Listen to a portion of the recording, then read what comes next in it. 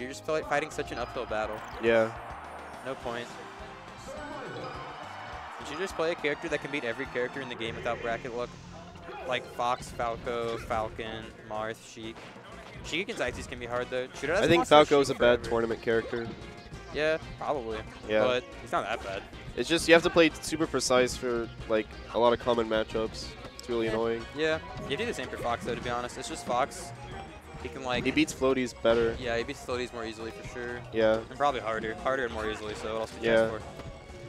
Wait, is this game? Yeah. They're playing? Yeah, they're playing. Timbo's just going Fox casually? No, that's Ridz.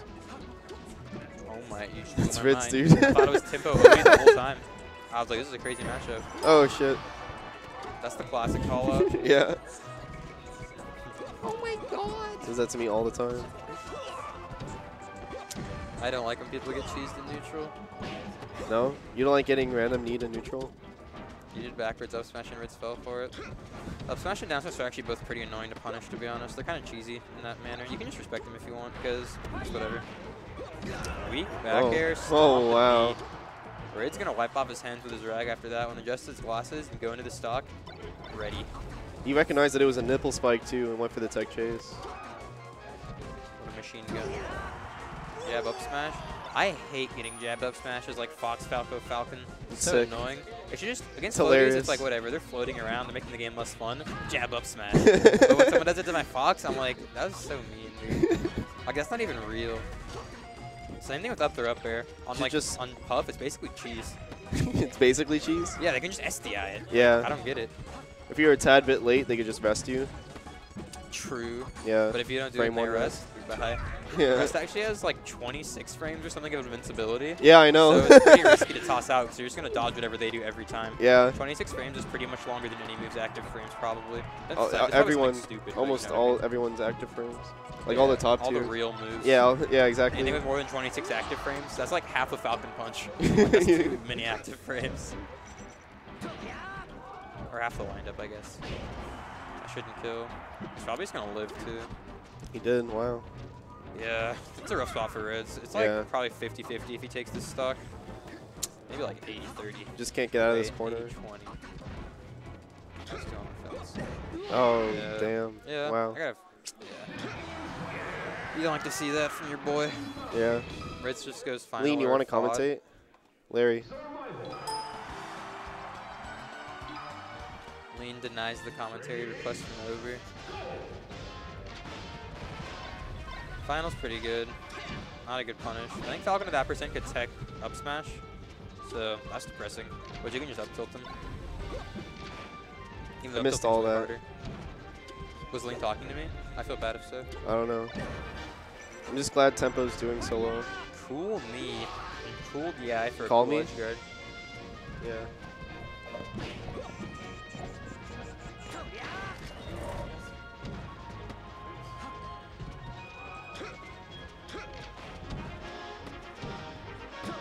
Joining us is the boy wonder himself. What is up? Ridz Gahtzu. Ridz not playing that well. Well, maybe. I don't know. He's just not playing that well, in my opinion. It's like, he's just doing, like, that tech, like, I don't know. That's like none fodder. Like, you have to not do that tech. But it's just, it's hard sometimes. Definitely understandable. Understandable stuff here. I think Falcon getting your head can be pretty easy sometimes. Falcon calls out your thing and then calls out a tech option, you're like just dead. So if they're remotely reading you, it can be very sad.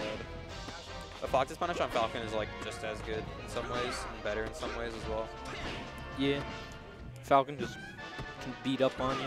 I don't know this matchup, so I just get beat up every time. It's definitely good for Fox. I think it's not that bad to play. But yeah, it can be pretty weird. His Nair is a pretty funny move. It's just like, it's not a normal move, you know? Yeah, this move's a little too much something. Having 2 weak hits, such a weird.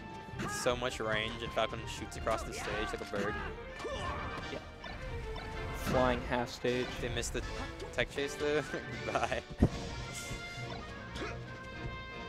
I think it's pretty funny when people talk about missing tech chases. They're like, if they're 1 frame late, they get punished. But it's not like the punish is a 1 frame window, so there's to be more than 1 frame late. Yeah, like, in reality. There's no way a Fox is spamming shine on the first frame every time. Yeah, like, sure.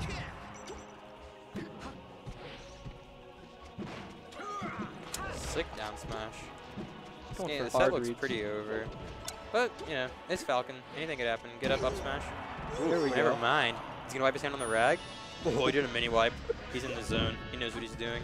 I didn't see a glasses adjust, but it might have happened. Ridz is fast when it comes to glasses adjusts. You can't blink or you'll miss it. Oh, he's just jumping a lot. Gahtzu's just like, all the bad foxes jump so much, and I always call them out and win. And I was like, whatever, dude. That's pretty much his stance on it. Gahtzu's not wearing his glasses. So, if you DI in front of Fox, at that percent, you're just making a really bad decision. Pretty much most of the time. Wow, that's Gone. sick DI. But if Fox is grabbing you, especially like lower percents, you should just DI behind. Like, you can't re-grab Falcon ever if he DIs behind. Like, it's just, he's so heavy, so it takes a very long time to act out of a grab. So, DI behind Gahtzu, my son.